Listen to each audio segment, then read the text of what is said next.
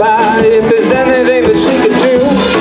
Yeah, up on Cripple Creek, she sends me if I spring a leak. She mans me, I don't have to speak, but she defends me in Drunkard's Street if I ever did see one. Good luck had just stung me, to the racetrack gotta go. She bet on one horse to win, and I bet on another show. Odds were in my favor, I had them 5-1. And that night to win came around the track, sure enough she had won. Yeah, up on Cripple Creek, she sends me if I spring a lead. She lends me, I don't have to speak, she defends me in Drunkard's Street if I ever did see one. Chicago, good morning. How are you guys? Please, help me. Welcome, the one, the only, the myth, the legend, the man, Richard Spade.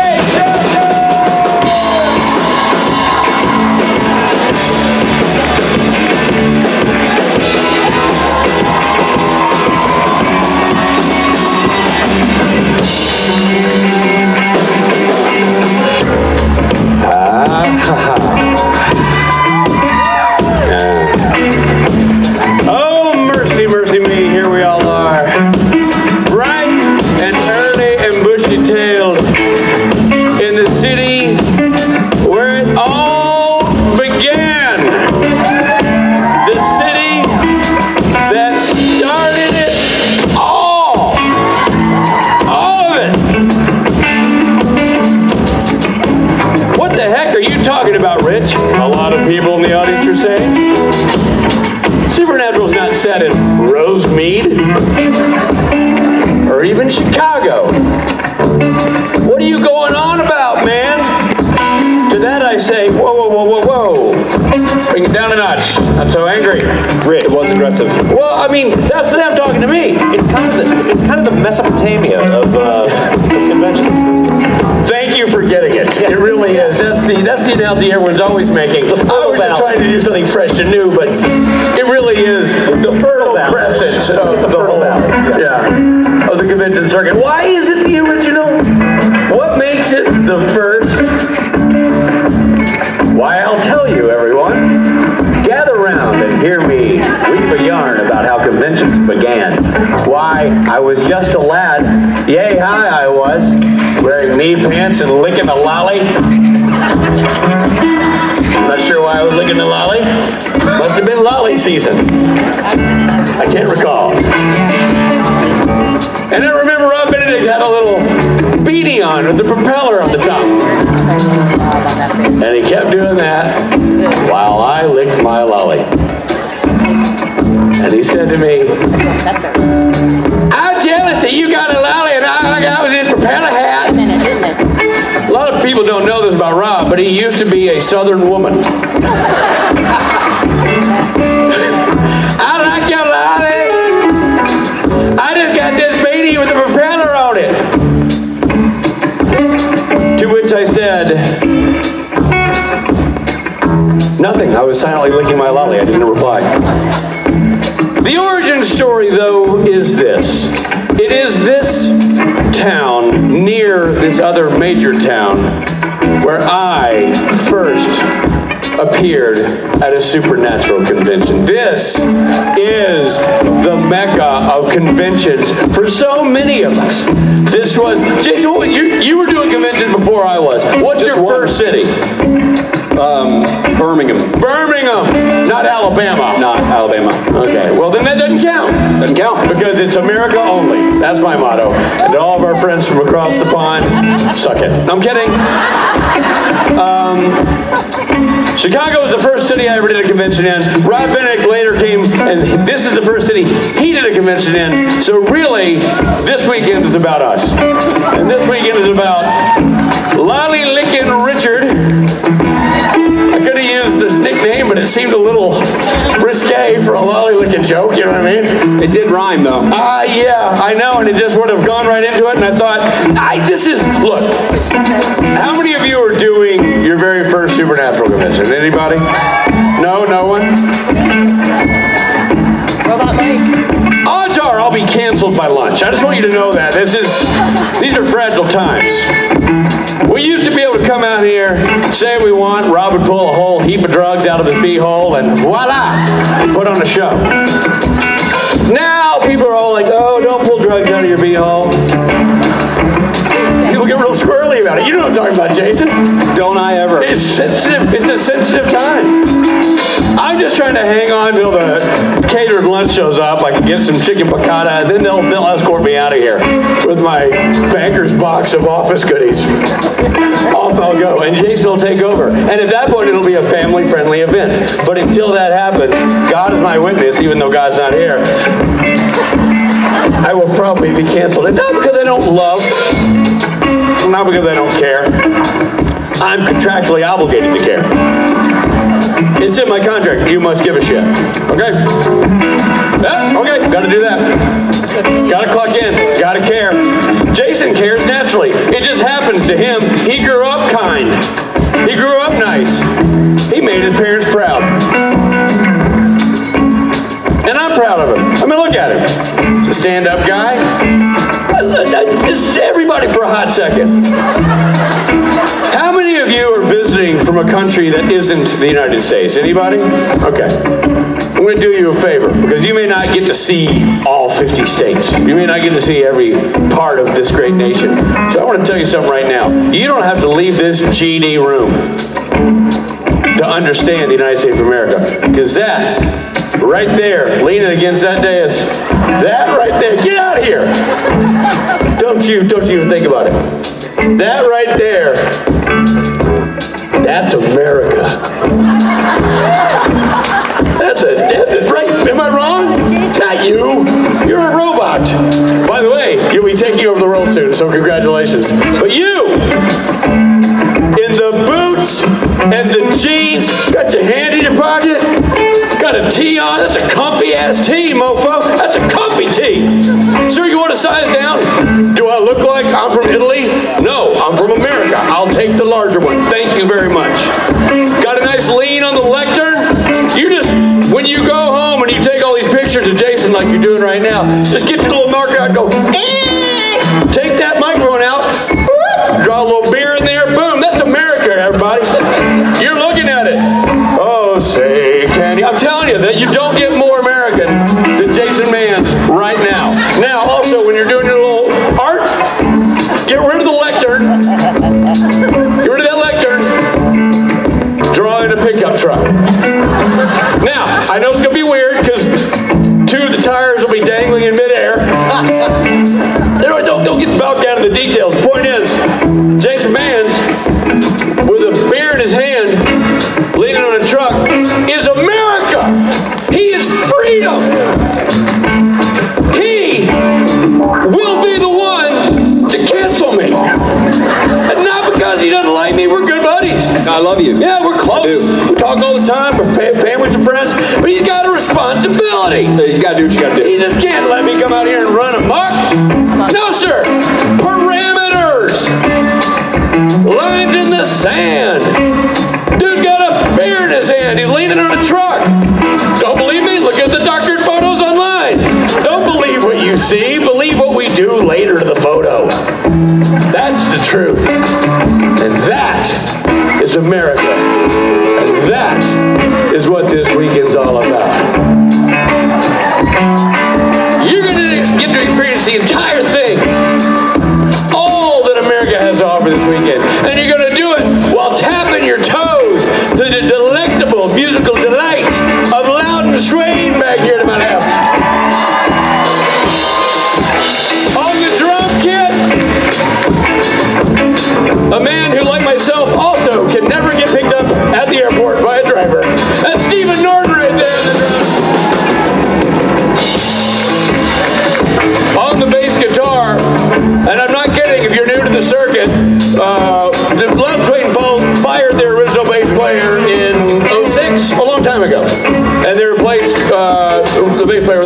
and this is Robot Mike. And we've always made fun of Robot Mike, Robot Mike, and we wouldn't let Robot Mike go to dinner with us, and Robot Mike had to, we folded it up in his case and put him into the belly of the airplane. Now, thanks to AI, he writes our checks. Ladies and gentlemen, that is Robot Michael Borja!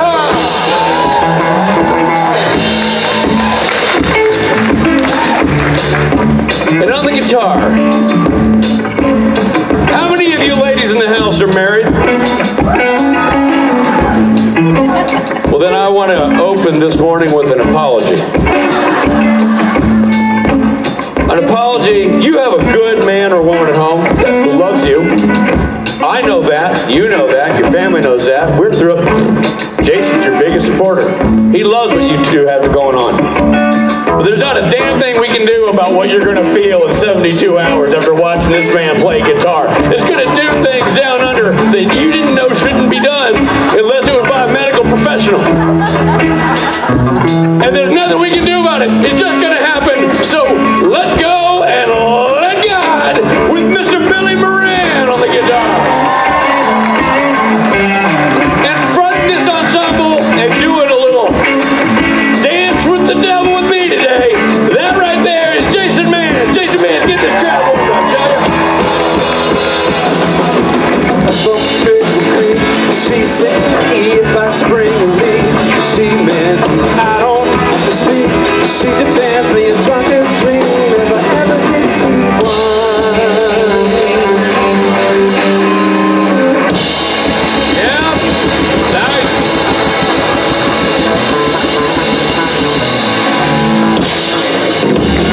Oh yeah. How many of you are? I know you. A lot of you are doing your first convention. I saw the show of hands. I do pay attention occasionally. How many of you are here for your first Friday? Good. Got some returning Friday people. I love the Friday people because this is where it all happens. Now you get all the inside jokes no one will appreciate in 48 hours, but you will because you get it. And we're gonna honor that. We're gonna celebrate that by kicking it off with one of our favorite guests. Are you ready? Are you ready, Friday people? Because this man is Mr. Friday. He is the anchor of Friday. He is the ballast that keeps the ship afloat. Ladies and gentlemen, round of applause for Mr. DJ Qualls! Hey guys! Cars for kids. K-A-R-S, cars for kids. 1877 cars for kids. DJ Qualls the stage. I hate that song. That's a litmus test. 1877 cars for kids. Everybody hates the song. K-A-R-S, cars for kids. Unfortunately, we have to sing it. 1877 cars for kids. DJ Qualls on stage. I like it better now. Ladies and gentlemen, DJ Qualls. Thanks, guys. It will be in my head now for 2 days. Hey, guys. So thanks for coming to my panel bright and early this Friday. I'm a little jet lagged. I went to Japan and then to Thailand. And my friend got me drunk and taught me to changing my flight, or canceling my flight. So I only had like 2 days to prepare and get here. So I'm a little all over the place, but who's ever seen me in a panel before? So you know. It'll be like that, but worse. Okay, so I was talking about this. I did a meet and greet early this morning. And, it's great to travel to all these cultural differences. You learn a lot about yourself. You learn a lot about the world. It makes the world smaller. One thing that I learned a lot about supportive underwear in the tropics. You need them. For those of you who don't have testicles, that's a lot of you, let me tell you a little bit about them. There's something called chafing, of which I was previously unaware, because I've never been in heat like that. So the hottest month of the year in Thailand is May. That's why we went, because everything was like $8. And so, but the thing is, after a day there, I'm like, ouch, it hurts to walk. So I went to a department store. Found some underwear. The sizing is different, right? I'm an extra large there, but they're still like that wide. And I'm like, where does your penis go in here? And Also, they fit me like this. About 17 pairs of them, wear them every day. Okay, so guys, we're gonna play a little game show I like to call the World's Shittiest Game Shows. Anybody ever played that before? Great, let me tell you about the World's Shittiest Game Show. So I'm gonna pick a number between 1 and 125, and every time and write it down, every time you ask me a question or engage me in any way at either one of the microphones, you write your name down, I write your name down, you guess at the number, and you win something out of my bag. It's really shitty. I cleaned out my bag, so let's see what's in here. Hold on. Let's see what's in here today. Kleenex, can't have those and eat them. My favorite pen, nope. That's keys to my house. That's more of a second date thing. Let's see what else we have here. Sour candy, you can't have this because, so I have anxiety, and somebody told me that eating sour candy in anxious situations helps control anxiety, and it does, it works. So I bought spray sour candy, and it's amazing. I still needed my Klonopin though, hold on one second. Here's vitamin C. See, before the pandemic, I used to be able to give somebody like a handful of Tums, but now that's not hygienic, and we could all die from that. So, hold on, let's see what else. I'm gonna put this down. Isn't this fun? This is a good contender. I bought this for €1. I'm a pouch person. I used to be a wallet person, but I've switched to pouches, and it really has changed my life. This is a pouch that has the Parthenon on it and gold lame. It says Greece on it. I think that'll be a contender. I just got a pouch. I'm pouch for life now. Pouches are better than wallets, let me tell you. And they look better in your pocket.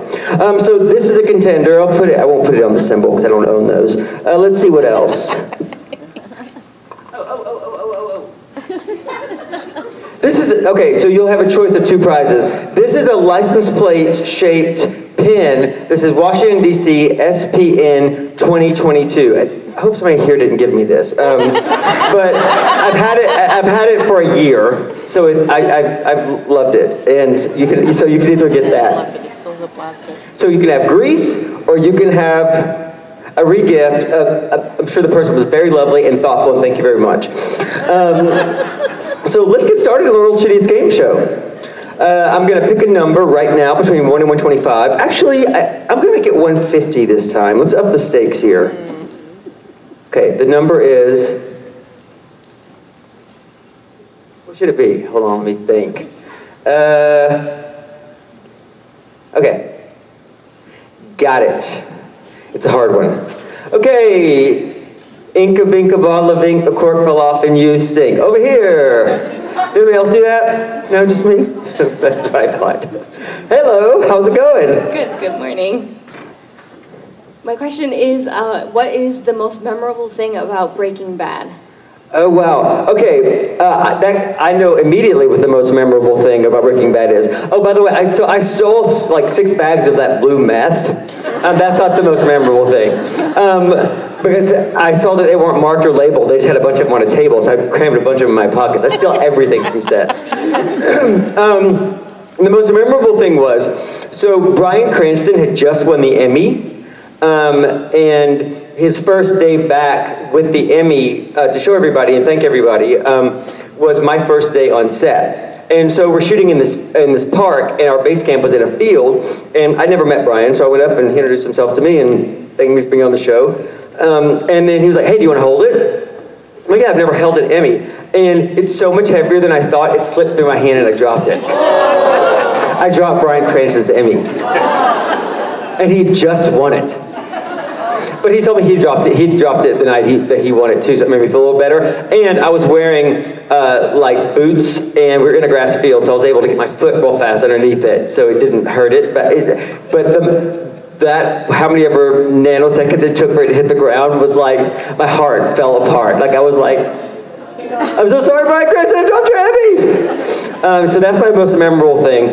That was a very hard scene to shoot because there was it was only one camera, and so like it was a single camera 7-minute scene, and so it starts out here, the camera goes out on a crane, and there's like, you know, people walking dogs, and it's like, what if that guy could be a cop, the guy in the florist, or somebody walking by with balloons. So if we messed up the dialogue, everybody in the background had to reset. It took like 30 minutes.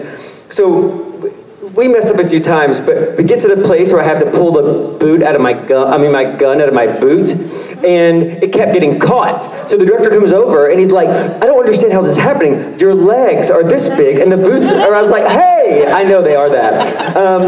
But he was like, how, and what we realized though was that at the bottom of the boot, there was a little leather thing, and when you did it slowly, it didn't catch, but when you pulled it, it pulled the top of the gun and it wouldn't come out. Anyway, that was the most memorable thing. I dropped Bryan Cranston's Emmy. I remembered that story from start to finish. I answered your question, which will probably never happen again. Oh shit, I don't have a pen. Oh wait, I must have a pen, because I wrote something down earlier. Okay, what's your name and your guess? Jesse, 86. What is it? Jesse, 86. Jesse, 86, perfect. My pants are falling down. Oh, I got pantsed by a monkey. So I'm wearing resort wear, and resort wear is awesome. You know, gauzy things, and I was wearing these linen pants, and I went to a monkey feeding place. It's called Monkey Temple, actually. And the alpha monkey came out. He's like, they're this big, right? They're like little miniature macaws. And so he comes over. Is it macaw? Is that a bird? It's a bird. That's a bird. Well, it starts with an M, and it sounds like that. Macaque, is that what it is? Perfect, thank you. So he came over and I gave him the first banana, but then I started handing out other banana and little pieces of corn, and he would go over there and literally bitch slap the other monkey and take it from him, like slap, like a person would. I wouldn't, but you know how you do. And so then I would give him a banana and then start giving out bananas to everybody else while he was eating so he wouldn't get all crazy. And then I'd had enough of this guy because he would just sit in front of me and be like, give me a banana. So I'd give him a banana, and I gave him my last, not the last one I had like 7 left. And I'm walking back to my friends, and he comes right up to me and pantsed me. Both hands pulled my pants down. No word of a lie. And I was wearing these tiny little underwear that I just bought. That really happened. Hi. Hi, we were the only people there though because it was very hot. And my friends have seen all that before. Chafing is not unique to male anatomy. It's not? I don't have female parts, I don't know. I only know what I have, and clearly I don't know much about them. I just wanted you to know there's a product called Sport Shield, and it seems like a little roll-on deodorant that you just... No way, Sport Shield, let me write that down. Yep. Seriously. Sport Shield. Shield. You can find it on Amazon. Okay. Okay, I'm all about it now. Thank you. Well, that's enough, Krista. What's your guess? 42. Okay. 42 Sport Shield. I'm interested in this product. Hope it doesn't have aluminum oxide in it, though. I just recently learned that deodorant and antiperspirant were the same thing. And then I read, and deodorant, antiperspirant, I've always worn it, and it has aluminum oxide in it, and now I'm worried that the aluminum oxide in it is going to give me Alzheimer's because of all these studies. So now I'm eating a lot of berries because there's another study that says that counteracts that. So find me later. Hi. What is your favorite genre of music? Genre of music? Oh, I love 80s pop. I love it. I really do. I think my musical knowledge probably stops in the 90s or early 2000s. Like, I don't know who anybody is right now. After Kelly Clarkson won American Idol, it all went shit for me. Like, I don't know who anybody is.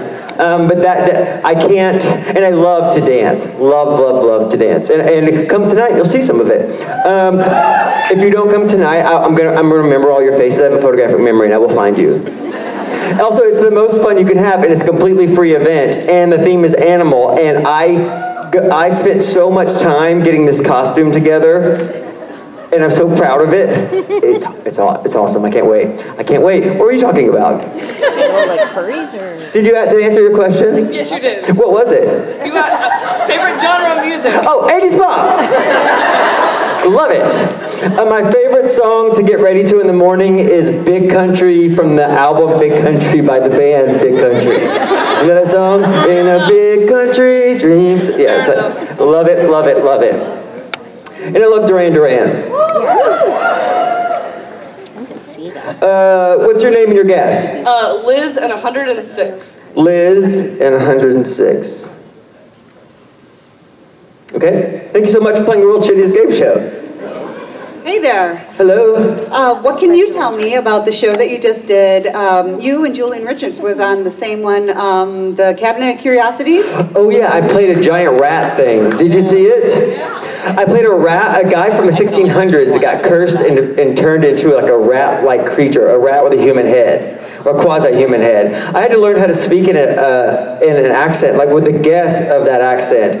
It sounds like Irish with a Canadian part of it, right? It's kind of like, it's actually kind of sounded like Tom Cruise's Irish accent in Far and Away. Why can't you say it like the hot shotting? I worked hard, I've earned it. You're not wearing a hat, Joseph. Why can't you say it like the hot? It's kind of like, it actually kind of was like that. But it was very fun. I had 6 hours of prosthetic makeup a day. And they weighed 8 pounds of latex. So I had to wear a neck brace. It was amazing, and I actually just did my own movie. I just starred in and produced my company's first movie, and we just finished it. Thank you so much. I had 77 employees. Like, I was the boss. I had the keys.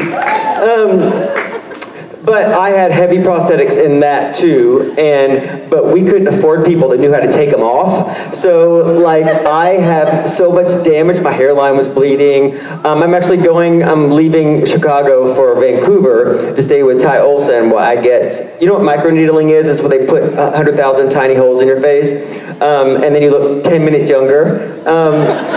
After 3 weeks of looking terrible, I'm going to have that done.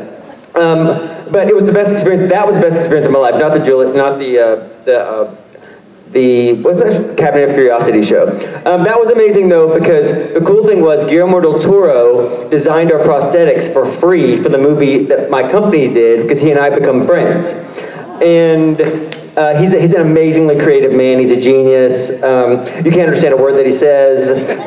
He came and he didn't direct my episode, but he came and directed me because he didn't like what the director did. So I had to go through that process twice, like 3 months apart, and he would say this very long sentence, and I'm wearing rat teeth and have all this, like, can barely move my face, and he's like, no, say this very fast in a hard Spanish accent, so a hard Mexican accent. I'm like, I don't understand what you're saying, and also, could you talk to me without a mouthful of cheeseburger just one time, please? I can't understand a word you're saying.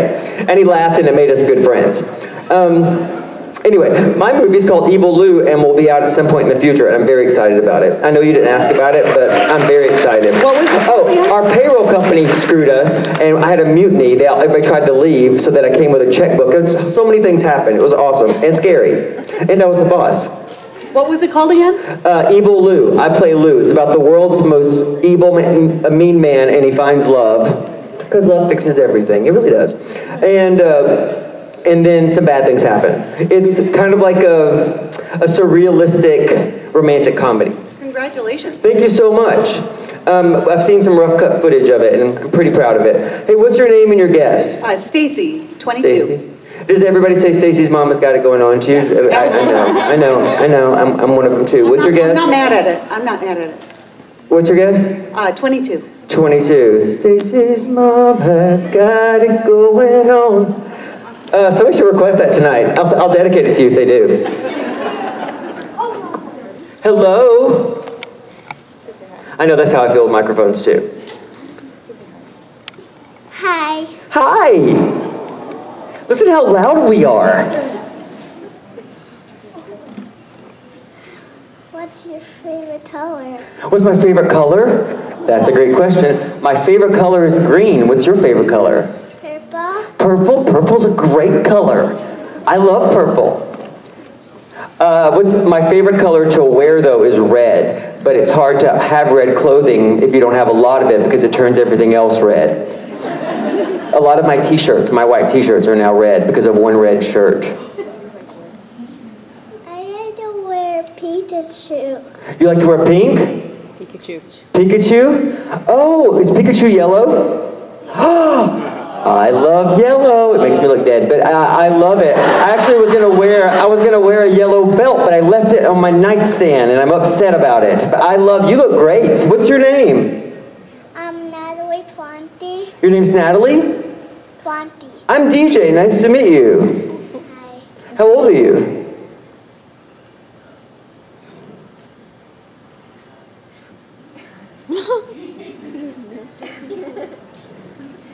Tell me. 4. 4? I've been 38 for a very long time, and my birthday's coming up, and I'm going to be 38 again. Natalie, I have one question for you. Can you tell me a number? Yeah. Tell me a number.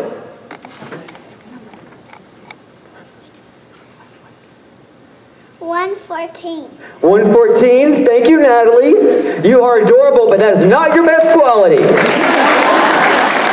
Okay, here we go. Thank you for playing the world's crappiest game show. See how I cleaned it up. Natalie. 114. Adorable. It makes me want children. I do not want children, but it makes me want children. Hi, I'm a fellow member of Team Pouch. Right on. Pouches are the best. The best. So for the show, The New Guy, have you considered rebooting, renewing, sequeling, rebooting, all the different things that Hollywood does these days, and what would you change about it? Oh, wow. I hate remakes so bad. What they did to Overboard is criminal. What they did to Arthur is criminal. Those are great movies that should, and they're remaking Big Trouble in Little China, I heard. I know, stop messing with my childhood. And I wouldn't want to mess with anybody else's childhood too. So when I was growing up, there was a movie called Can't Buy Me Love with Patrick Dempsey. Did you ever see that movie? I love it so much. It's the movie, whenever it's on television, I can't not watch it. So The New Guy has become the Can't Buy Me Love for another generation, because they have similar themes, except in one he buys somebody, and my character didn't do that. He wooed somebody and lied to her, so I guess it's not great either. But I don't like messing with people's childhood and memories. Hey y'all, welcome. I love it how people like you're hiding in some way. We can see you. But welcome. Yeah, so I wouldn't want to remake it. Also, I wouldn't want to do a sequel because it would probably be called The Old Guy, and I'm trying to... I mean, where else would you go with The New Guy? Unless he had a kid who was also The New Guy. The New Guy 2, The New Guy also? No, I don't think so. No, I kind of also feel like whenever I do something, I sort of like have that experience and I'm ready to move on. Like, I've never been on a show long term, like having to be there every day, but I understand, like, at the end of it, you feel like it's a big chunk of your life. Like, people are on CSI or Supernatural, you know, that was 15 years. I was sad when Supernatural was no longer with us because I wasn't there every day. But 15 years of anything's a long, long, long time. I don't remember why we're talking about this. What's your name and your guess? Oh, The New Guy. Nope. My name is Jen, and my number is 26. But I made The New Guy because my mother wouldn't let my sister watch Road Trip because it was dirty. And so I cleaned it up for my sister, and she was like 12 at the time, I think. What's your guess? 26. 26. I mean, I think the movie's pretty clean. I think the only thing that happens is I try to take my belt off to have sex with Sonny Mabry, but it never happens. She's married to Ethan Embry. Do you know who Ethan Embry is? Yeah, Sonny is now married to Ethan. Small world. Hi, I'm DJ Qualls. Welcome to the World's Shittiest Game Show. Hi. Hi. So in what ways would you say you're similar or different to Garth? Oh, well, you know, they wrote Garth for me. Did you know that? They did. They wrote him with me in mind, and I turned it down initially. I know. I just come off of doing a movie with Sandra Bullock, All About Steve, and I was so tired that they called me like, hey, do you want to go to Vancouver on Thursday? And I went, nope. I absolutely do not want to. I need a rest. But then Jared reached out to me. I'd casually known him before the show, and told me that they wrote it with me in mind, and gave him a lot of my attributes, and then they wrote for me as the character as it went on. He's much more patient than I am. I'm learning to be patient, and my goal this year is to be more patient and less reactive, and it works like 4 out of 5 times. I'm still a bit reactive. I want to be that person. But I think I'm mellowing into him as I get older. Like, I'm harder to anger. I realize when things are not about me, I'm able to gently tell people things. Like, my friend Theo has mice problem, and so I have to talk to him about that. Because I think the avoidance is from depression. So I'm getting much more compassionate, slowing my life down, and taking more time to deal with other people's stuff also. So yeah, that's it. That's the answer to that question. And I remember the whole thing. What's your name and your guess? My guess is 83. 83. And my name is Brazia. What is it? Brazia. Frasier? You can just say Asia. Like Asia? No, but no, what's the first letter? It's B as in boy. Brazia? Yeah. I got you.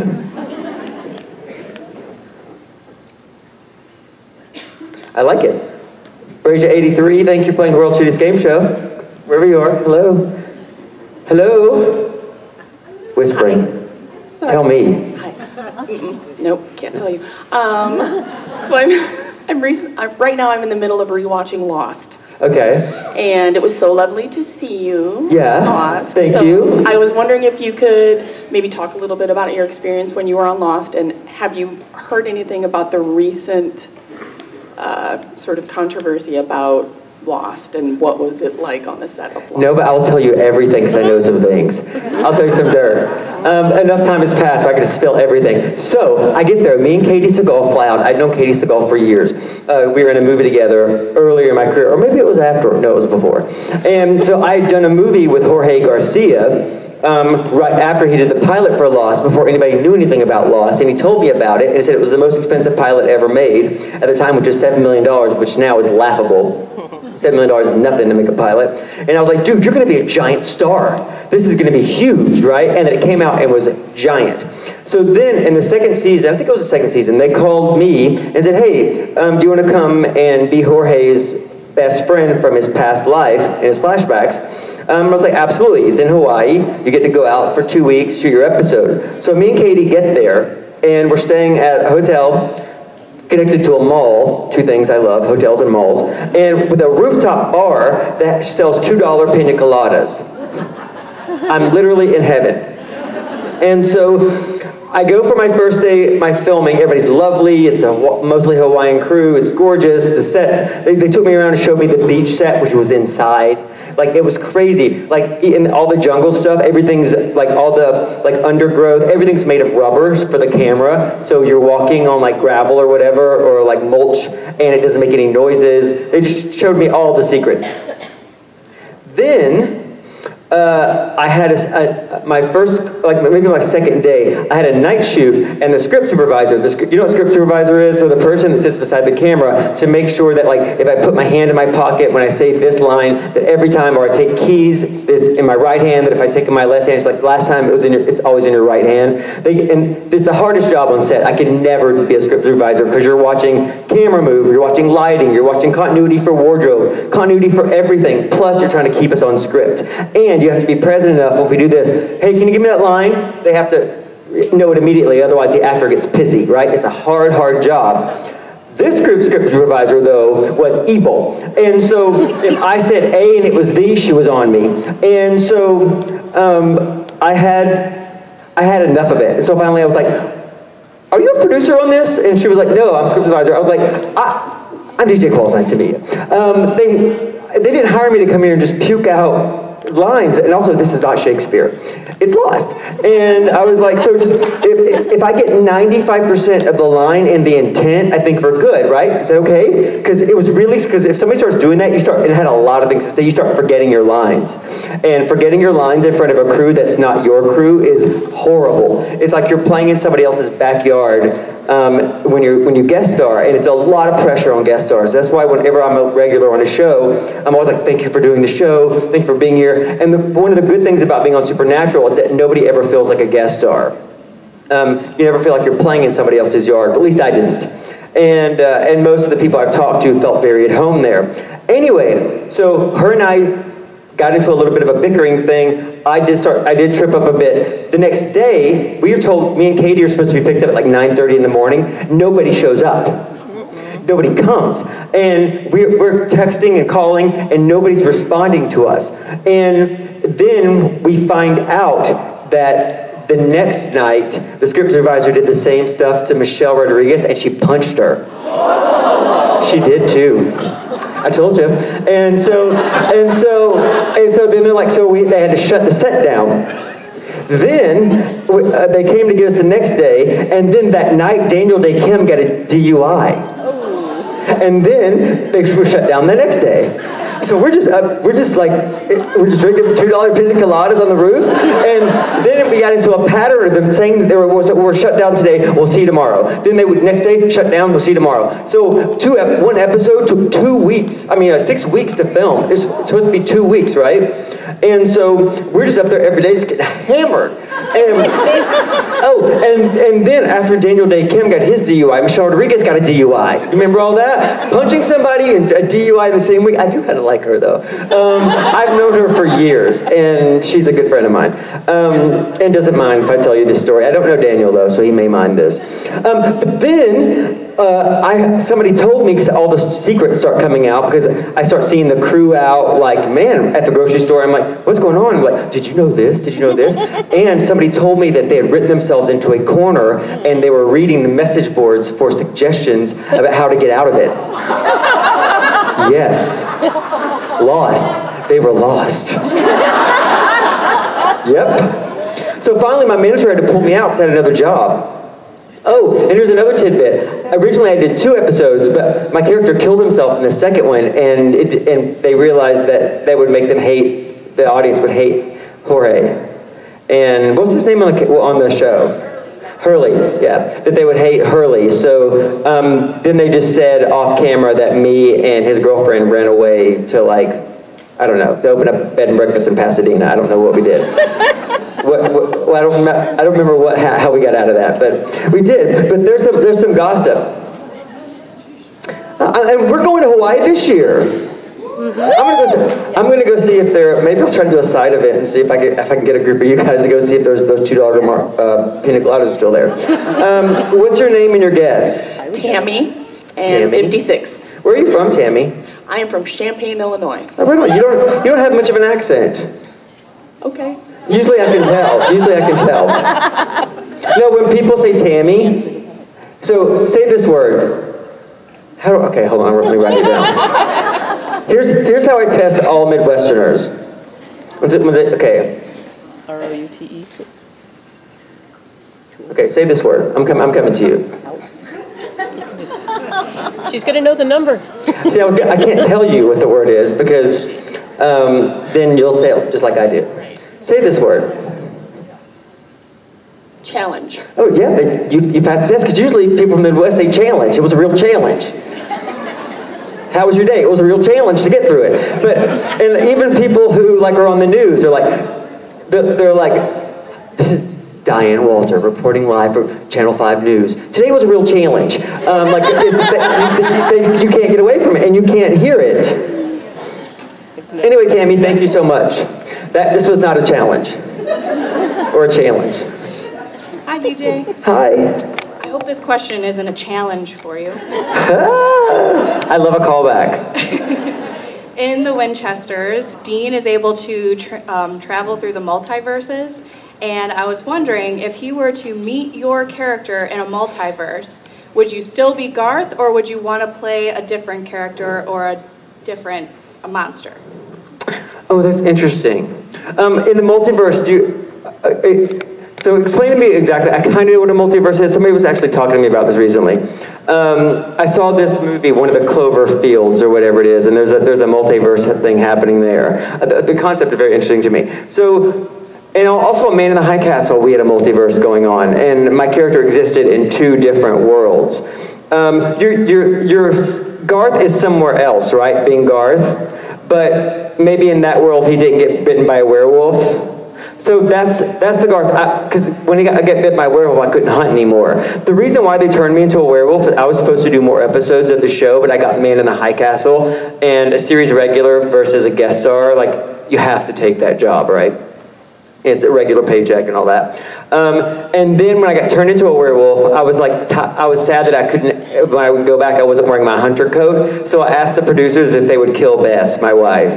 And it was the only way, because he would never leave his family to go hunt again, because it's too dangerous, right? He'd moved beyond that. But if she died, I thought maybe I could go back. But turns out that's not a popular suggestion. Hey, could you kill my wife? They don't love it. And they didn't do it, thank God. That's why I'm not a writer. But yeah, I can't imagine being anybody else on the show but Garth. And it's funny, because myself, that's, I said myself. I answer to it in public whenever I'm, at least one time, every time I'm out, somebody yells me across a parking lot or something, hey Garth. When I get a new movie, Garth gets a new TV show or gets a new movie, you know what I mean? So it's become very much ingrained in my own health, like my own identity. So I would only ever want to be Garth. Or maybe Ellen. I really like Sam Ferris. She's fun to get drunk with. She tried to get out of a plane once when we were over the Pacific Ocean. Did I ever tell you this story? Okay, I'm flying to New Zealand. Don't tell her I told you this. And do not film this. Well, I don't give a hell. I don't give a damn. So listen. I was flying to New Zealand to do a Comic-Con once, and I'm brand new to this whole Comic-Con thing, and I think I'd only done like maybe 1 or 2 episodes of Supernatural at this point, so I didn't even know the cast very well. And I'm sitting on a plane to Auckland from Los Angeles, and I hear a commotion, and see a woman sitting by the window who does this. Move. Get onto the aisle, drunk as hell, and then does this. Gets back, takes her purse, then gets back past the people, goes over to the exit door and tries to open it. That really happened. And I'm like, who is this? She's like, all belligerent. They're like, ma'am, we will have to restrain you if you don't go sit down. And she did. And so then I'm like, God, that person's crazy. And so then when the plane lands, we're all bleary-eyed, and I'm dragging my luggage over to the meeting place, and she's there. And I'm like, oh my gosh, she's with us.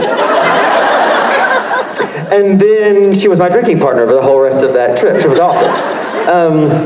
And it bonded us forever. Once you see somebody try to get out of a plane,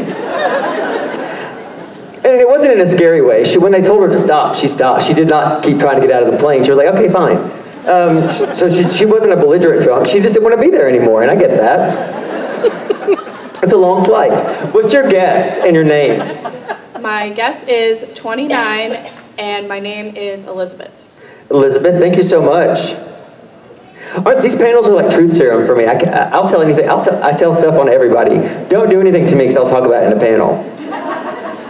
Hi. My question is, what's your favorite go-to movie to relax? What do you like to watch? You know what? As far as watching TV, I watch TV to relax. There's a Canadian and Canada and England both have versions of this show. It's called Come Dine With Me. Do you know this show? It's where 5 people get together and they each have to host a dinner party on a night. It's like what sodium pentothal, the thing they give you when you have surgery to put you to sleep. I cannot stay up through an episode of that. It's either that or I will read and listen to rain sounds. There's a channel on YouTube that's it's rain noises, and that puts me out. But if something is narrative, it's really hard for me to fall asleep to it. But if it's like reality based, I also love Antiques Road Trip. It's not road show, it's road trip. 2 experts get 200 pounds, and then they go and buy antiques, and at the end of the week, they sell them at auction, and whoever has the most money wins. I love it. It's like crack to me. That's probably why I'm single, because I can't stop talking about it to people. But I love it. But yeah, I really don't have a go-to movie. But I love the movie Soap Dish. That's something I can watch over and over again. Can't Buy Me Love and Overboard are my 3 go-tos just to watch. I hear people coming. What's your name and your guess? My name is Stacy, and 120. Hey, does anybody ever sing Stacy's Mom Has Got It Going On to you? All right, I thought so. Stacy's mom has got it going on. Hello? Deja vu. Hi, DJ. Hi. Okay, so you said you take a prop from every movie, every show, right? Yeah. Okay, so I just have to ask what you took from Road Trip. I had those giant underwear. There's 2 pairs of them. There's one is in the Hard Rock Hotel in Vegas in a frame, and I have the other pair. And I'm actually right now I've been in this weird litigation thing with the Planet Hollywood in Orlando because they have my full outfit and it actually belongs to me. And Supernatural sold my hunter coat for $11 and wouldn't let me have it. I'm still mad about that. And my chair back, you know the little thing that has your name on it? They sold that at a yard sale. I didn't get to go to that yard sale. I didn't even know there was a yard sale. Now I'm mad about that all over again, like it just happened. Thank you. What's your name? Kirsten? What is it? Kirsten? Thanks, Kirsten. What's your guess? 129. 120 what? Oh, sorry. Just got punched in the mouth with the microphone, but it's all good. 129. 129. I almost knocked my front tooth out with a bottle once, if that makes you feel any better. Okay, guys, they're coming. They're here. Thank you so much for playing the World's Shittiest Game Show. I hope you had fun. Did you have fun? So the number was 143, and Krista, you got it. Sport Shield. The World's Shittiest Game Show is brought to you by Sport Shield. It prevents chafing. Thank you guys so much. Krista, come up and get your dinner. 1-877 cars for kids. KRS cars for kids. 1-877 cars for kids. DJ's leaving the stage. That's right. It's DJ Qualls, everybody. He's going to be hosting karaoke tonight. I love you guys. How's karaoke? There he goes. A lot of stuff. It's like you moved in. There goes DJ off the stage. There he goes. Leaving the stage. 1-877 cars for kids. Adios, DJ, for now. All right, now we have a very special treat for you fellas and people. For you fellas, only for the men. Sorry, ladies. I've been with the band too long. This is for you guys. I told you I'd get canceled before lunch. Rachel Miner is being zapped in from her home to be here with us right here. So when you have a question for Rachel Miner, you're going to line up in the center. We do it differently. We don't do the sides. You come up this middle area, and you're going to talk to Rachel Miner. She's going to talk to you. This works phenomenally well. Again, Robot Mike, when you take over the world, because you're a robot, that's right. I think Rachel will be your bride, because she's also flexing her digital superpower. I love her. All right. Now, Mike just got canceled. This is going to be a 3-man operation for the rest of the day. That's not good. Ladies and gentlemen, let's give her a proper intro. Rachel Miner! 1-877 cars for kids. KRS cars for kids. 1-877 cars for kids. Rachel Miner on the screen. All right. Now let's get a little audio test. Rachel, how are you? Can you hear us? No, apparently not. Well, we can see you. We're gonna stay here and get this right. She can't hear us, or she doesn't have ears. I can't tell what she's saying. There you are. I'm seeing you all. Oh, we hear you. All right. Well, we'll just keep working at this. Yeah. Okay, I don't hear you yet. Okay. We're gonna work on that. Make sure. Just talking to that mic there. Just say something. Mike, make it meaningful. Hello, Rachel. Can you hear me? Hi, yes, I can hear you. Okay, this is the magic microphone. So this works. Rachel can hear you, and we can hear Rachel. So this is gonna go great. Rachel, thank you for being here. How are you doing? Oh, it's so good to see you all. It was so exciting walking around, getting to see you. Good to see you as well. You look lovely as always. I'll turn you over to the audience. Rachel Miner, everybody. Awesome, thank you. Hi, Rachel. Hello. How are you? How you doing? Recording in progress. Excited to be here. Very happy to see you too. I was wondering if you are still working for Random Acts of Kindness, and if there's anything new on the agenda, what you're doing with them. I am still the executive director of Random Acts. It's the most amazing team. We're now, I think, 168 volunteers around the world, 27 countries. Just the most amazing, dedicated people doing so much good. It's hard to even know where to begin. I know we've got a big environmental initiative coming up, so wait for that. I'm really excited about that. A lot of our focus is really making sure people understand the ACTS program. What we're there to do is connect you and enable you and support you in doing good within your community. And we're so excited by that. That's the most beautiful thing, is the array of amazing ways that people can get involved and create change. I'm so glad to hear that you're still with us. Yay, thank you. Yeah, absolutely, 100%. It's my entire life. My whole heart is there. So. Thank you. Thank you.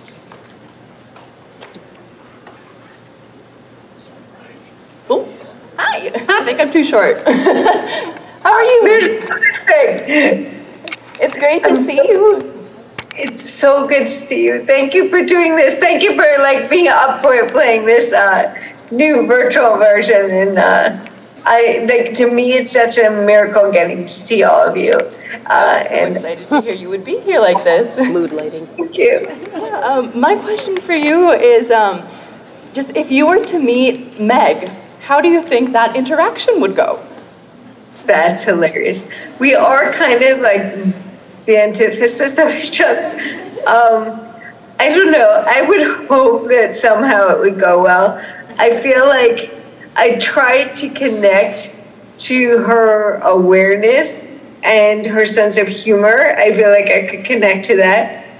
I think our views of the world would probably be clash terribly, and she'd probably think I was a ridiculous human being. But I would, I'd hope that at least like some of our humor and our sense of history, because I love history, and she certainly has seen a lot, and our awareness of like humanity and sociology and things like that. Like maybe there would be inroads in those points. I don't know. What do you think? Oh, I feel like I agree with what you're saying, because I think it would be really cool to see a back and forth with your guys' humor, and to see you guys connect about things that maybe you can't always connect with someone who is quite opposite of you. Yeah, I mean, I think that's one of the challenges, and one of the reasons I love playing characters that are perhaps questionable. I often play those, dubious, there's those morally dubious characters. But I think it's so important as humans to never forget we all have these potentials in us. We're all trying to figure out reality, and there's no such thing as like black and white. And it's all just a matter of the choices that we make getting us in the places we are at, and figuring it out together. And I think being open to talk to anyone is something that's important to me, and to understand and empathize. And so that's what I love about acting, is you kind of get to go, well, like, how could I understand how this person or demon or whatever could get there? I love that. Thank you so much. Thank you. Have a beautiful, beautiful weekend.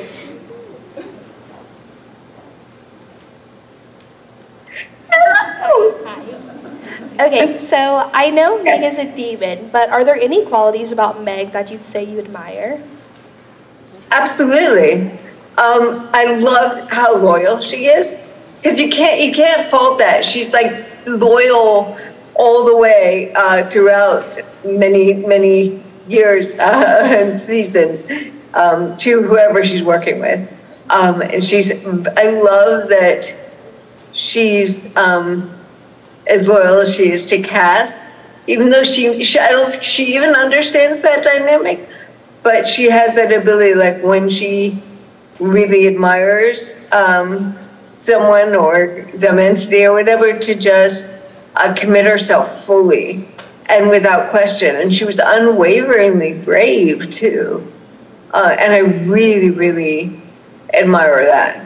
And kind of the awareness of, to me, one of the things I loved about playing Meg is like in life we get so easily sucked up in like the drama of the moment and the like things that feel really important in the moment, and we lose sight of the bigger picture. And I feel like she always had more of a sense of the longevity and bigger picture. Does that make sense? Yes, it makes perfect sense. So, It makes perfect sense. Was there anything you admired about Meg? Definitely her loyalty, but I think the thing I admire most is her consistency. Like in other demons I've seen, they're flip-floppy, but I don't know, she was Meg through and through, and I loved her, I don't know. Well, and what's interesting is she was, even though there was a big arc of who she ended up supporting and things like that, and you might say she changed a lot, I think the qualities that made her Meg stayed completely consistent. Does that make sense? Yes. Yes, it does. Thank you. Thank you so much. Have a beautiful, awesome weekend. Hi. I noticed you've got a good bookshelf behind you. What's your favorite book? I can definitely not give you a favorite because I am a crazy avid reader. I love to read so much. If you go on my Goodreads page, I have favorites. But like, to give you a favorite, I kind of need categorization, and that gives you an idea of how much I read. Like, if you say like your favorite nonfiction historical book or something like that, I love nonfiction, and I really get into especially overviews of humanity and the kind of the macrocosm, and also how can we do as much good in the world. So there are like, there's a book called, I'm trying to remember, so bad with titles because they all go through. I think it's Humans, and I can't remember what the rest of the title is, but it's on my Goodreads, and I will write it out, tweet you or something after, and look it up. But it's a really amazing book about kind of the utopian ideas, the ways that we might be able to change humanity for the better and like help each other more. And and it kind of debunks some of the falsehoods that keep us from being altruistic. Does that make sense? Absolutely. What's your favorite book? My favorite book is actually like all of the Zane Grey like Western books, like Sage of the Purple Saga, like those kinds of books. I love Westerns. Awesome. I don't think I've read a Western. It is really good. Yeah, that's a really cool answer. I like that. So yeah, I have to check those out. And you like said books I don't know, so now I'm really interested. Thank you. Take care. Hi, Rachel. Hey, how are you? I'm good. I'm gonna actually let you choose which question I ask you because one might seem a bit personal and deep advice question, and the other is kind of silly. Yeah, okay, I'm open for personal, that's fine. Okay, so between tonight and the last time I had an interaction with you, I was diagnosed with a chronic illness, and it's been kind of difficult for me. How do you keep yourself being positive when you're going through really big episodes of something that just, it's so hard to get over sometimes? By the way, I'm really sorry you're going through that. No, it's okay. It's just, you're a big inspiration to me, so I would really like your advice when it comes to the positivity. I do not recommend it to anyone as like a party favor. Chronic illness, it's not the best. But there are a lot of beautiful things you can get out of it if you keep kind of searching for the lessons and the things that are important in life. One of the things that I love that it does is it really kind of, you're forced to choose what is important to you because you just don't have the energy or ability to put a lot of time into things that aren't, if that makes sense. So I really found that across these years, I've had to just choose what's the most important thing. And a lot of that is joy and connection. And so it keeps me honest, and it keeps me true to the things that are really important and that I really value. But it's not an easy road. To answer how I stay positive, I don't always stay positive. I think across a day I have ups and downs. I'm someone who, to me, I find it helpful to really vent. Like when I'm feeling like I'm really struggling or something, and I have some real struggles constantly. So like if I'm falling, I'm on the ground, I can't get up, and everything seems to be falling apart or whatever, and I have those moments, I let myself cry. I might scream, I might get really angry, I might curse, I might whatever, but I kind of vent it out. I don't take more than a minute, and then I go about my day, and I find that helpful. So rather than trying to force myself to be positive, it's like let myself feel what I'm feeling and then get on, because I don't want to be stuck in that. Does that make sense? Yeah, it makes a lot of sense. Thank you so much. Yeah, and I wish you so much luck. Thank you. Have a good weekend, Rachel. Take care. How are you? Hi, Rachel. I'm good. So first off, I wanted to thank you. My sister passed away a couple years ago, and you gave me some really, really sweet words on Twitter, so I do appreciate that immensely. But my question for you is, how excited were you to come back in season 15 to play the Empty? I was unbelievably excited, but like beyond excitement, I was really moved, because it just says a lot about the qualities of the people in this group. They fought really hard to make sure I was able to be a part of it, and found a way, even with my disability and everything. And that's, I just hope we see more of that in the world. That kind of loyalty and camaraderie and quiet support. Like they never make a big deal about it, but I always felt supported and loved beyond what I could expect. And I really, really, to me, that's what that all meant.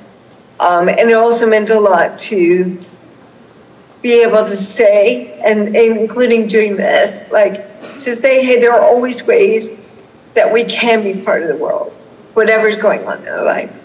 Does that make sense? Absolutely. Absolutely. And we're so, so glad that you're back. I've missed your smiley face. I'm so happy to see you. Thank you so much. Glad to hear those words help.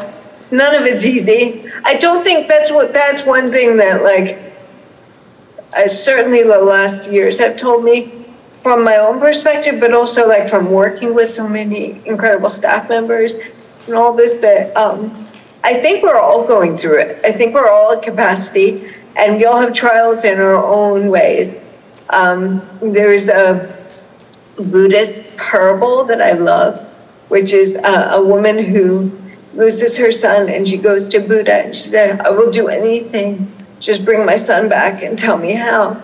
And he says, just bring me a spoonful of salt from a home where no one's lost anyone.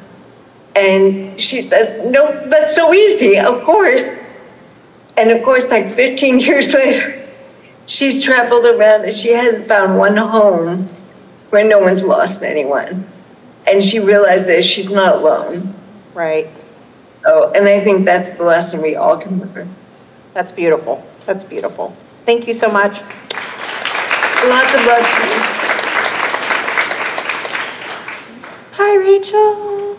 How are you? I'm good. How are you? Very good. So, go ahead. As an avid reader myself, I kind of have noticed people tend to fall into categories. They either stick with one book, and that's the book they're reading, and they read it till they're done, or they tend to read multiple books. And I was kind of curious which camp you fall in. I tend to be a multiple book person because, well, I was for years.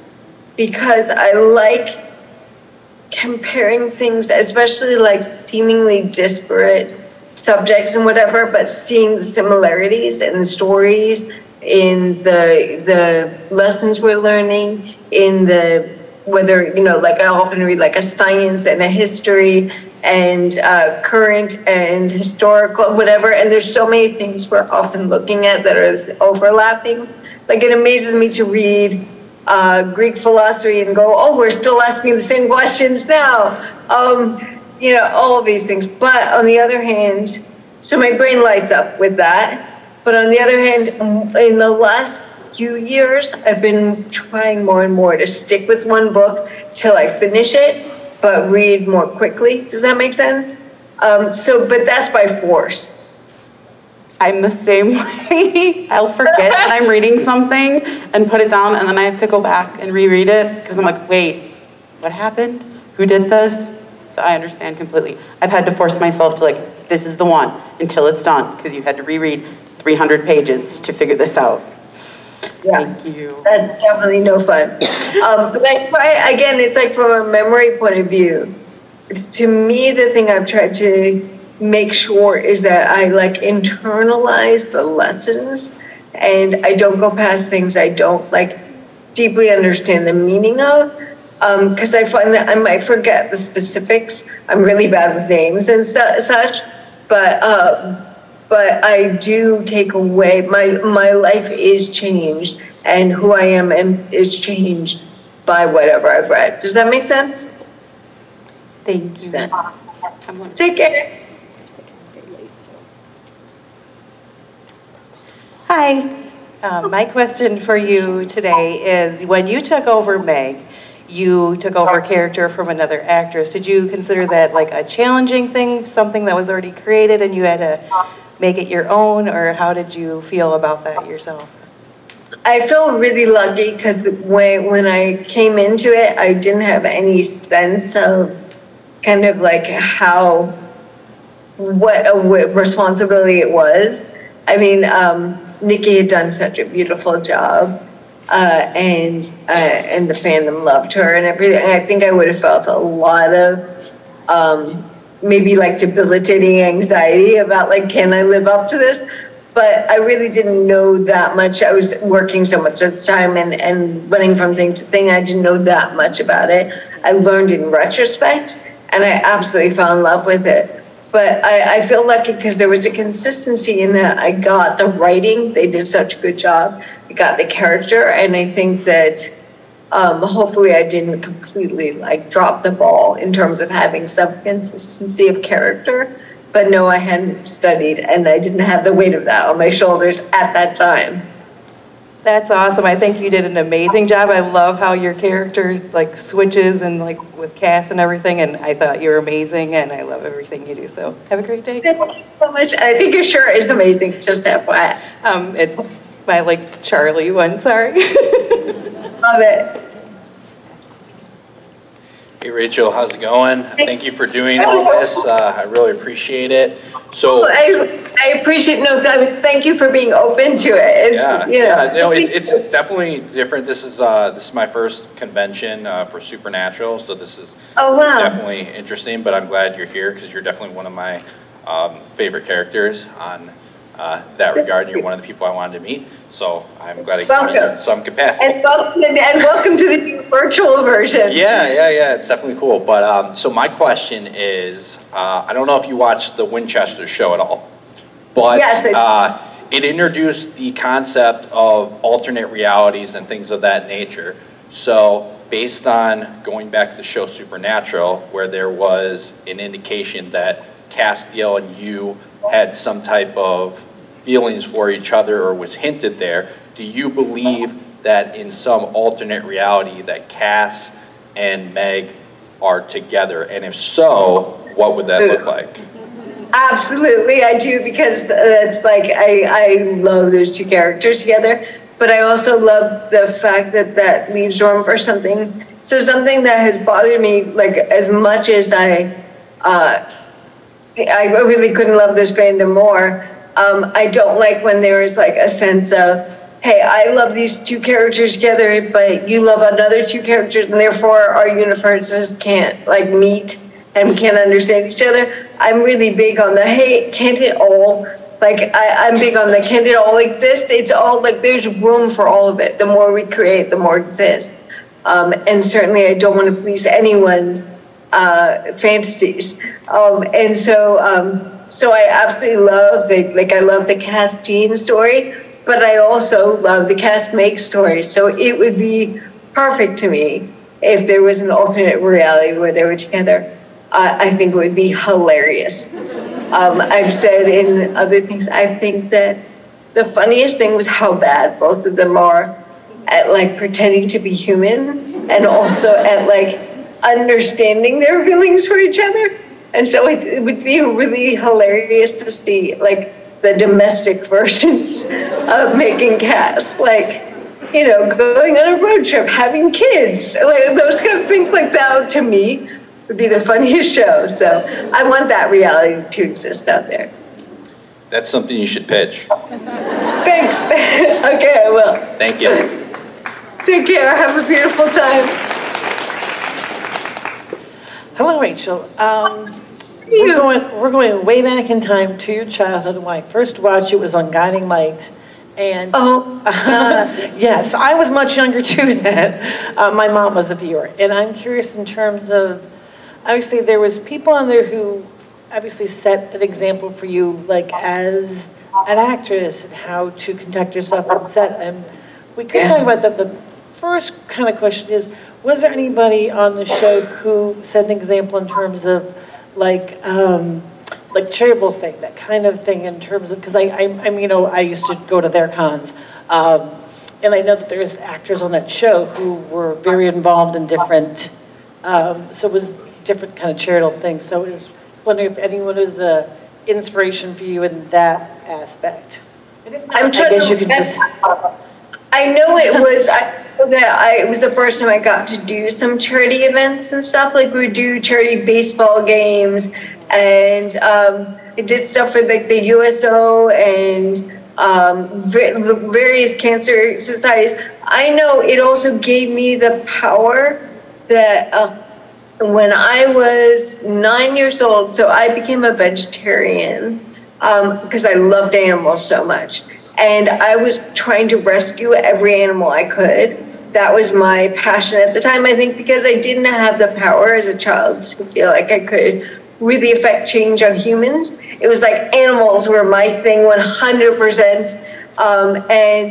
And so I started when I was 9, again, because I was like in that position where I had something, some platform and sense that I could make money. So I didn't need people to give me presents. So I stopped asking for presents and would only ask for money to my favorite animal charities. And we did some work for like, there was an organization called Popcorn Park that was like, took in a lot of abused and abandoned animals. And so I was always working with them. And to me, that was the most exciting thing. And there were other people who helped show me that was possible. But I think I remember it more as a group thing. That was very much within that group. There were so many people that we would do these events together that it taught me, oh, I have the power to be able to do that. And it was so exciting. Does that kind of answer your question? Yeah. Yes, very good. Thank you. Thank you so much. Was there some way, I wanted to know, was there someone who was a big example for you? Well, with the animals, I knew Grant Alexander was someone who was there. I was going to say, yes, I did the event with Grant Alexander, and I'm trying to remember, it's the guy from Saturday Night Live. Who was his friend? Oh, gosh. I don't remember. Anyway, but yes, Grant Alexander did the animal stuff. Yes, okay. Awesome, I love it. Hello! Hello. So what's funny is I vaguely zoned out a little, tried to remember my question, and then all I heard was Alexander did the animal stuff, and now I'm a little curious now. Sorry, just wanted to make you feel like you were here again. That sounds like a much more interesting story. I want that one. Have you read the Dresden Files? I have not, but I know of them because I'm in those circles that with D&D and all that stuff, and I've heard like there's good fairy content and like fun, like have you read them? Yes, there's such nerdy pop culture references. Yeah. Actually, the shirt I'm wearing is a fairy named Toot Toot who loves pizza. That's brilliant. And it's kind of set in Chicago, so. I know I'd love that, because like I'm big on Feywild stuff, and I had a character, rolled up a character that was Eladrin. I got really big into the fairy, elf, whatever section of D&D, so I'm sure I'd love it. Do it. It starts off, his writing's not necessarily the greatest, but he gets better with his books. Nice. They're great. Nice. Do it. Nerds all the way. I always appreciate your nerdy questions. You don't lead me astray. Take care, it's good to see you. Hi. I don't know. It's me again. I just use my wife as a decoy. Okay. Oh, awesome. Okay. I love that. Well, you can both ask whatever, and I love that you're here. Are you both fans of the show? No, it's me. You're just like an amazing, supportive companion. Awesome. Brilliant. Do you have a favorite show? Yeah, actually, like Soldier Boy and The Boys. That's my show. Yeah, The Boys. That's awesome. That's brilliant. That works. Okay, so my question is, I'm going to try to phrase it properly. So you're Rachel Miner, like executive director of Random Acts, obviously a heart of gold. So how did you get into the mindset of playing Meg the Demon, who is almost the opposite of you, if you think about it? Thank you. I love that. I appreciate that. I don't know about heart of gold or whatever. It's like, I am what I am. But I definitely know we're very different in our views of humanity. But on that note, there's a quote I love by a man named Thomas Merton that was like, hate the sin, love the sinner. And I always love that about humanity. Like, I think we're all a mixed bag of hey, some of us, we mess up, we go down this road, we try this thing, I've got this flaw. None of us are perfect. Meg certainly wasn't as a demon, whatever. But there's stuff you can connect to and understand in each of us, and so I think that challenge is really important. So I love the exercise of finding the beauty in any of us, and also finding how we can misstep, because I think it's important to look at that. Does that make sense? Yes, it does. So that I guess, does that kind of bring it all together? So like, to me, they're actually they support each other. Yes, thank you. Have fun. Hello. Hi, Rachel. Hey. How are you? I'm good. I'm better now that I'm talking to you. Okay. So you said you were okay with questions that were a little bit more personal. Is that still okay? I actually kind of love that. Okay. So no, I think I'm not good at superficial talk. I'd rather tell yeah. So my dad was in a motorcycle accident 2 weeks ago, and I almost wasn't here today because he just got out of ICU, and he's adjusting to life in a wheelchair, and he's not doing horrible at it, but he's not used to it. I wondered if you had any advice for that kind of transition.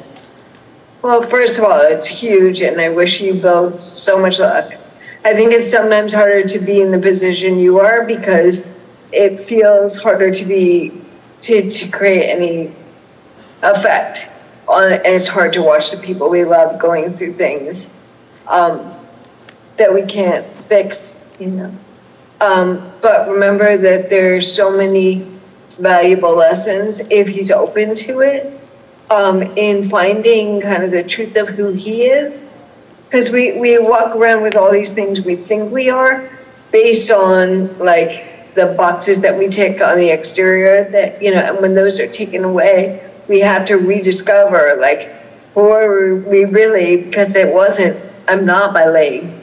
I'm not whatever, you know, physical prowess I had, or all of that, who are we apart from? I think the biggest thing is he's got to, I think for any of us, we have to stay in the moment. We have to not try to, we have to appreciate what we've had, but not cling to it or try to recreate it. And life is only frustrating and will be unbearable if you're constantly trying to fit some ideal that you had before. But if you're open to kind of rewriting and finding your story based on what's available at the moment and finding the joy in the present, because it's always there, there's so much life to be had. Does that make sense? Yes, I love that so much. Thank you. So I really wish you two so much happiness. Because yeah, just remember that, like, no matter how hard things might seem, they're not a reason you have to be upset. You have to be miserable. Like, I'm always trying to, like, for me, I'm like, okay, all this is going supposedly wrong. I know everyone says it's wrong, but like, I can still be happy and I want to still be happy. Find the joy. Like, you're still together. Maybe it's a beautiful day, or maybe you love looking at the water. You can still look at the water, or whatever it is. Just keep looking for, in every moment, what is the thing that is joyous? What can you make out of it? And think of it as a creative challenge. I love that. Yeah, he's hit every challenge head on, so this one's no different. And it's hard to see him struggle a little bit more, but thank you so much. I'll definitely pass that on to him. Thank you.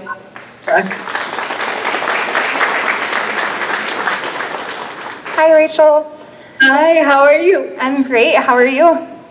I'm so good. I'm so happy to be here.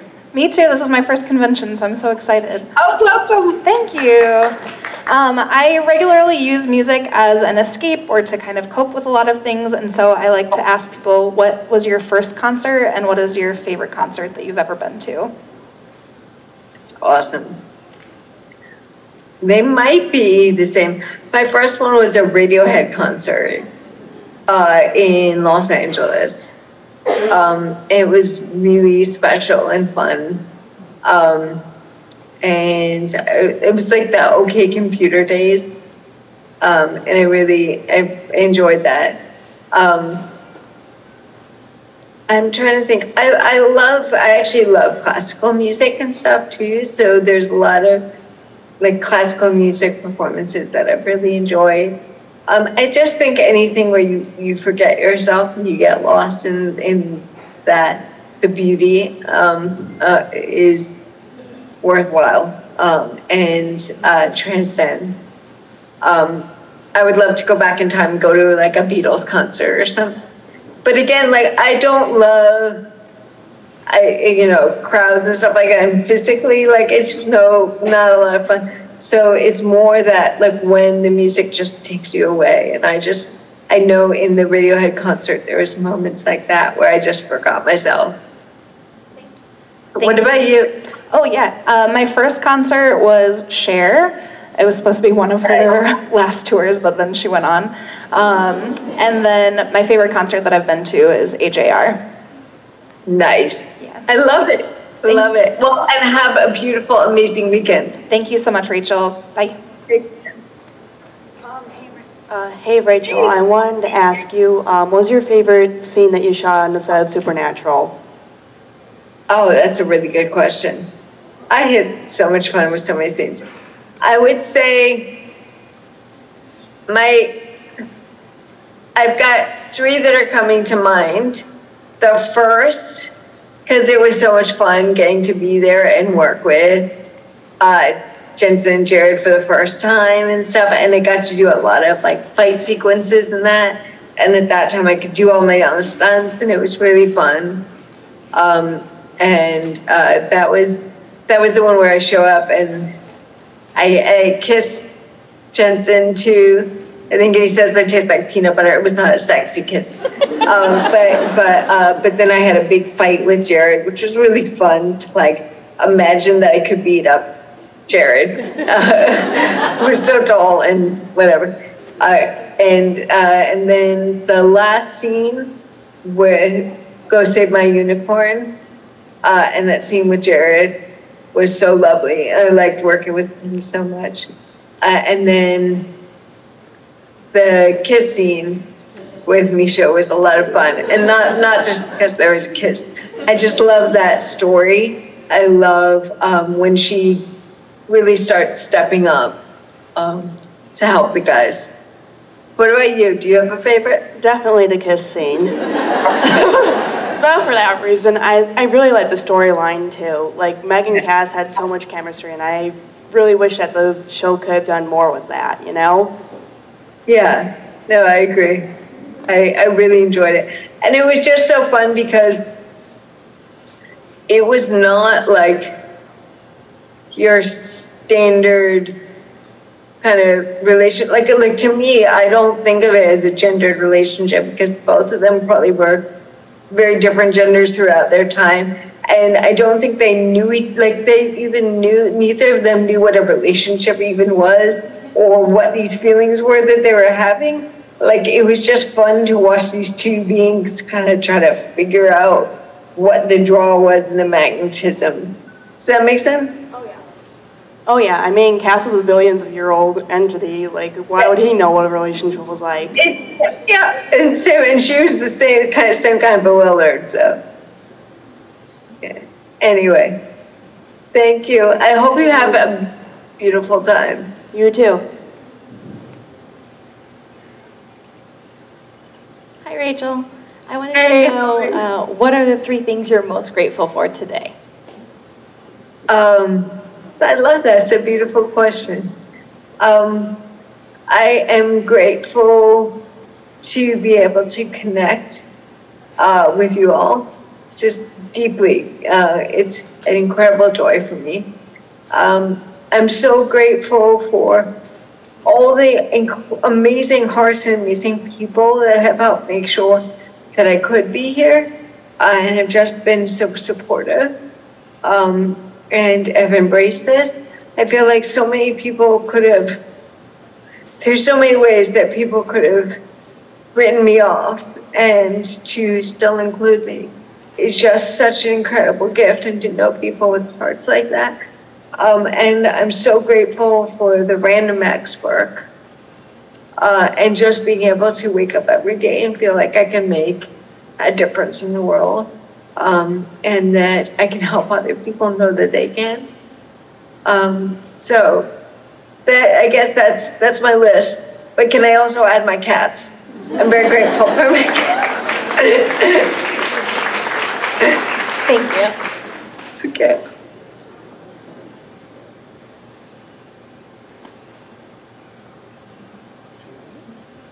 Yes, come on up. Hello there. Hola, ¿cómo estás? I don't know if you understand Spanish, but I just asked how are you? Yes. So first of all, just thank you so much for making yourself available to us. I think it's very inspiring to see you, to continue to be here, and it's very inspiring for everybody else that sees you as well. So my question for you is, you're obviously an actress, you obviously love reading. Have you thought about becoming an author and writing something? I have. I've definitely, my entire life, writing is something I love, but it's also because it's something I love. It's probably something that's too precious to me, in that I come up with a lot of ideas, but it's never good enough. I also, because I've read so much, it's hard for me not to write off, like, why does this need to be in the world? Because there are so many other people who said it better. But I think the main thing is, like, for me, over the last couple of years, is figuring out where to put my energy on a daily basis, where I'm going to be able to create the best change. I'm open to it being through writing, but even writing takes a lot of, like, I've got to strategize physically just so that I can make it through that time of, like, sitting up and doing, like, there's so many things, and right now I've been finding the random X work to be hugely rewarding, and to feel like to put my limited amount of energy in a day toward that, I feel like I really see the change, and it's not about me. I just get to support other people in flourishing and being the change themselves. Does that make sense? Absolutely it does. Thank you so much. So, thank you. It's a beautiful question. Hi, I'm Kimberly. I'm really nervous, so. Please, be as nervous as you want to be, but also you don't have to, because there's nothing you can say wrong. I wanted to know how different it is playing a hero and a villain, and which is more fun to interact with the other characters. Love that. I love the challenge as of being a villain, because I do love kind of the mental acrobatics of trying to figure out, okay, why is this okay? Why would this be okay to this person or entity or whatever? What series of things would occur to make that exist? And make that a valid take on existence. Because I don't think any of us walk around like twirling our mustache like, we're gonna be evil today. It's like, no, they think it's actually the right thing to do because that is justified by the world around them. So I don't think there's like a huge, I think there's a lot of gray. I don't think there's a huge difference between the hero and the villain in terms of, it's just a different series of things that get us to these conclusions. Does that make sense? But I will say I get pleasure out of playing the hero, because there's some part of me I don't know that lights up of like feeling like I'm on the side of helping people who are doing good. So there is a personal satisfaction to that. Though I enjoy the challenge of the other. Does that make sense? Yeah, that makes perfect sense. Okay, I rambled a lot, so I was the one who should be nervous, not you. Thank you. Take care. Hi, this is my first time doing this. I was just wondering what your cats' names and what kind of cats they are. Oh, very good question. So their names, and I could talk endlessly about my cats. So their names are Merlin and Guinevere. They're Bambinos.